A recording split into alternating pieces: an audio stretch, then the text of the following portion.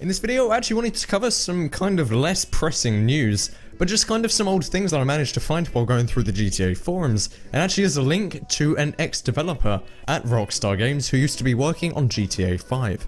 So I'm going to be going over some screenshots of some very early screenshots and beta pictures of the GTA 5 map, and we're going to compare really what it looks like as compared to today. It is completely different. I just thought some of these screenshots would be interesting to share.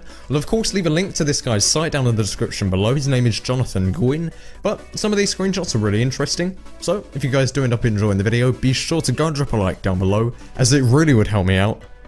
Now let's go. So on this first screenshot here, we can actually see that because Jonathan Gwynn was in fact an environment artist at Rockstar Games in the very early stages of GTA 5, you can really just see how early of a version this map is, and the massive changes that we've since seen, even before it was released on the 360 and PS3.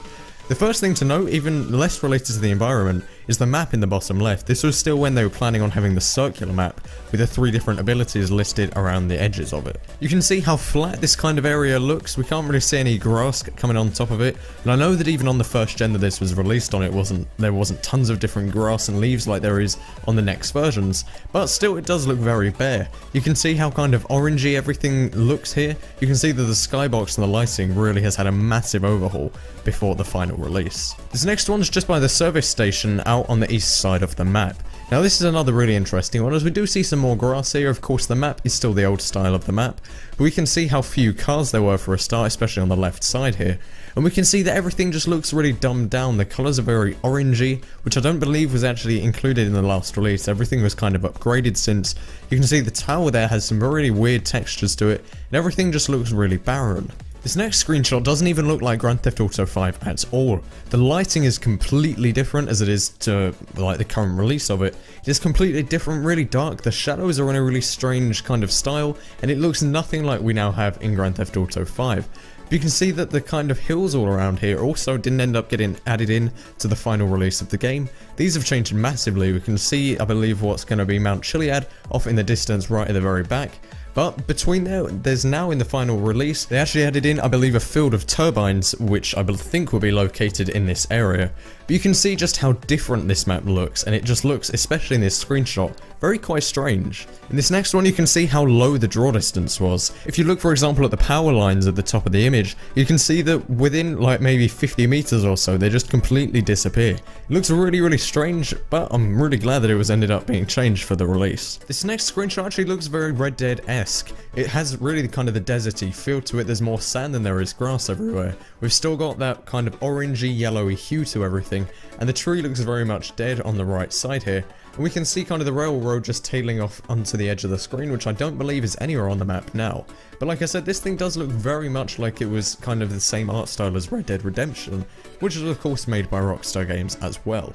Here we go back to where we actually saw the first picture here. It's in the same kind of area, and again we can see just how low resolution everything is. For example, if you look off in the distance in the top right at Mount Chiliad, everything just kind of looks really messy and blurred, which of course still was upgraded for the 360 and PS3. And finally, this is probably my favourite screenshot of all of them. We can see loads of different things here. For example, the mountains on the left side still look really blurry and faded, but we're actually over here at the new space. So the kind of map around here has already changed quite a bit. There's now like a little security booth at the bottom of the road. There's more security around the actual base itself, and you can see that kind of in the distance there's no mountains at all to the forward right side. There's really nothing at all after the actual base. You can see the wires have this really weird aliasing effect. The shadows also have a load of aliasing at the bottom of the screen. It's very strange. But something also very interesting is on the left side, the map has actually changed now to a new style, which looks a bit more like what we actually have in the final release of the game. I think they ended up combining the two styles of maps, this rectangular one with this style of actual ground behind it, with then the yellow, green and blue bars from the previous one on the actual circle, which is more like the GTA 4 map. And they ended up combining those to get the existing one that we know today. And that's pretty much it for all of the screenshots I have for you guys today. Be sure to go and check out Jonathan Gwynn's portfolio and kind of his CV down in the description below. He's a really talented guy, of course, having done so much work for Rockstar.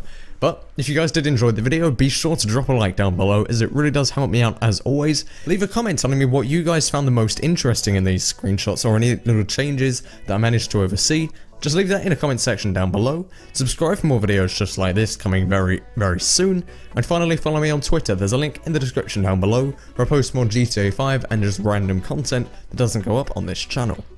And that is pretty much it. Thank you guys all very much for watching. My name has been Flair, signing out.